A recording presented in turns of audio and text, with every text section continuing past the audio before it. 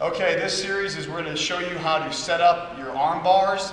We're going to have them broken down already, and you're going to go into a double wrist lock. You're going to get both wrist control, and then what you're going to do is you're going to use your pressure and roll those wrists under, and then whichever side you like to work on, I'm going to show you how to pull that arm out with the least amount of resistance and to put it on his back to set up the arm bar. Okay? So right now we've got the wrestler broken down. You're going to come in here and grab both of his wrists. Okay? You're going to be here, and what you're going to have to do is you're going to have to pressure up. Okay? And at the same time you're rolling his wrists under. So he shouldn't be able to fight you when you're pushing up and you're rolling those wrists under. And you're going to put all your weight on there. So he's going to come just like this. Okay? So now he's going to be at a disadvantage, and I like to go to my left side. So I'm going to step off. Okay? I'm going to put all my pressure right there on his arm. Okay? What we're going to do is we're going to move you so we can see that. Okay? So I come off. You fight it a little bit. Put your arm under there. Okay? So I've got here, right? I've still got pressure on his back. Okay? But I've got my forearm digging in to his tricep. Okay? That's not going to feel too comfortable for him. All right? So already he's thinking about that arm.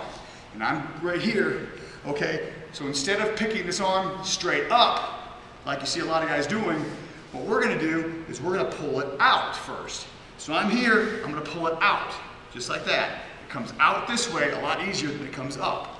So I pressure, snap it out, got to keep it on the mat, and then you put it right on his back, okay?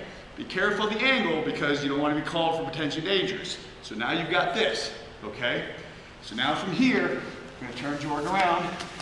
Okay, so now we've got the arm on the back, and what you're going to do, you're going to stick your arm right into the crook of his elbow, right? And you're going to lock that in. You're going to reach across, you're going to get this wrist control. Wrist control is very important, okay? So I see me on my toes. Again, you want to make sure his hand is blocked in here. Don't let him get that thing out there. It's going to make it a lot harder for you to get this move. So you leave that on there, knuckles in his spine. Hand on his back, you're doing him a favor. Knuckles on your spine, it's gonna make it uncomfortable. Grab this wrist, knuckles in the spine, okay? And what you're gonna do, again, like the half, we're not going straight across. What we're gonna do, we're gonna put his shoulder into his ear. So you're doing at a diagonal, okay?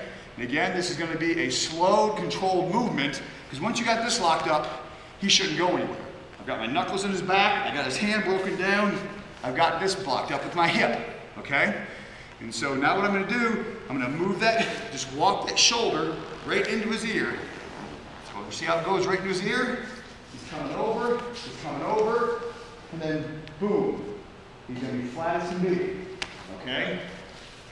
Get on your belly. Okay, come this way a little bit. So now we're here. Don't let that arm out. You gotta have that block with your hip.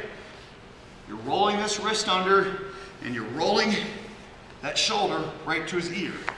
All right? You know, so you don't see me doing this. You know, this isn't gonna get you anywhere. Okay? All that's gonna do is waste time.